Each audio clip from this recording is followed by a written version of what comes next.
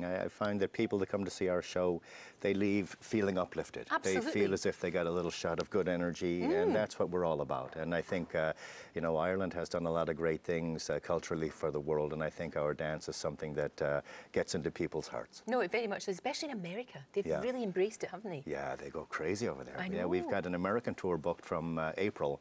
That'll go through to the end of the year, and yeah, we're excited about it. No, we're very fantastic. excited. Could you just leave those three boys with us for a wee while?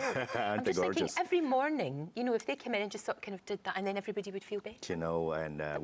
we're not allowed, because on the stage, on the live show, they throw their shirts off and the girls go crazy, and each one of them is like Hercules. They're the finest looking men, but they're so talented. And you know what else I have to say? They're gentlemen, lovely fellas. They're just lovely men, and we're so proud to have them. Three brand new stars conquering the world one city at a time. Yeah, you've created even more stars. It's a joy to talk to you. Thank you so much. Thanks, and thank you for bringing in the boys too. That Not at all. made my day. And so really I've put those out, you know, rather than waiting for a new album in 3 years, I put it out now. Because that's the thing, you do have to wait for you. It does take a little, but that's okay. I take a little bit of time, because really I tour for about a year and a half.